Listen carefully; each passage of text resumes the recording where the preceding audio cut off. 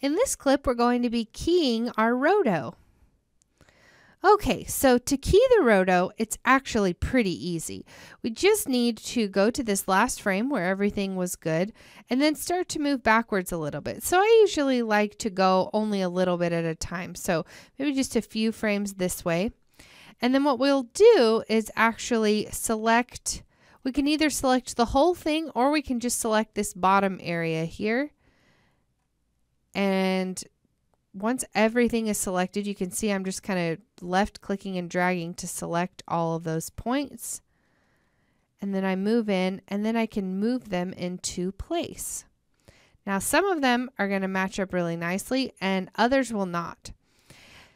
Now another issue that I have is that because I can see the robot here, it is kind of giving me a bit of trouble. So I'm going to jump back over here to where I'm just looking at the roto and the background footage. So that is kind of taken away. I don't have to worry about those issues.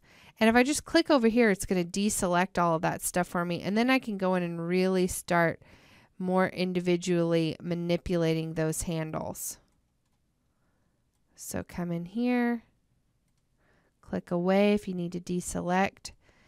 And most of this you should be able to do with kind of those, you know, those big sweeping motions I was showing you where we're just grabbing a whole bunch of things and just kind of moving them all at once. You don't have to get in there and get, you know, quite so perfect. We just want it to be really close. And most of the time you do need a rotoscope to be really perfect, but in this case, just because it's all this foliage, there's a little bit of wiggle room with something like this. So that's kind of a plus. There we go. Maybe just a little bit more there. And it looks like this one's just a little bit off here. I'm going to undo that because I want this part to move as well.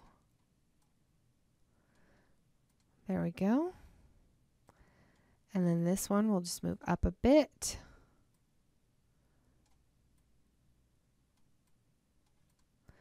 And if you had trouble drawing your rotoscope, well, if you just didn't have enough time to do it, just jump into your exercise files and you can grab kind of where I'm at the beginning of this lesson or last lesson, and you'll have this same roto that's already all drawn out for you and you don't have to go through and do every single one. Okay, so now I've got 2 points. I've got a key here and here. And because it automatically does a key wherever you draw the rotoscope, you don't even have to tell it to key. It just is automatically doing it as we're moving that around. Now I want to check right in between the keys and make sure that it's moving at the right speed. And it looks like we're close but not perfect. So that's usually how I like to go. I'll make one here and then over here and then go in between them and then start to kind of move those around a bit. So just like that. Perfect. So this is really helping a lot. And so on. So then you can continue to just manipulate these to fit with your footage. And rotoscoping isn't, you know, the funnest thing that was ever invented, but some people kind of find it relaxing that it's just, you know, a sort of therapeutic thing. And then other people hate it and they pay other people to do it for them. So, you know, not everybody's cut out to do it.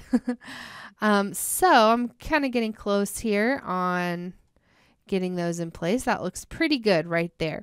So I would continue this process on kind of, you know, going about the same distance away from my last keyframe, moving it, and then going in between. Now, we start to run into an issue once we start back here. So now I start to have some leaves in the foreground kind of coming up through here. So what we're going to do for the purposes of this project is not actually start the footage at the very beginning. We're starting it just a little bit later. So just right over here around frame 90 is where I'd like that to be.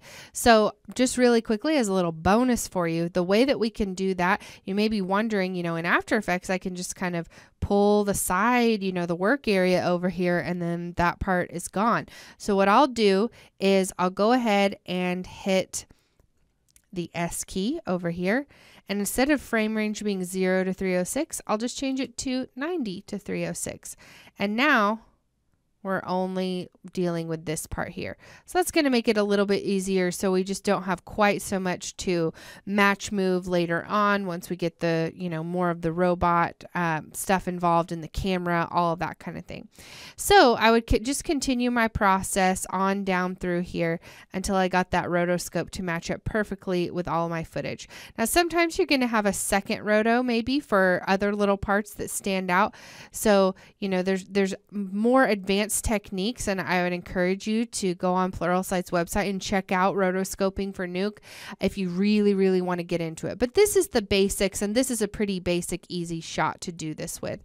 So I'm going to meet back up with you in the next lesson where we're going to learn how to use a roto as a mask input.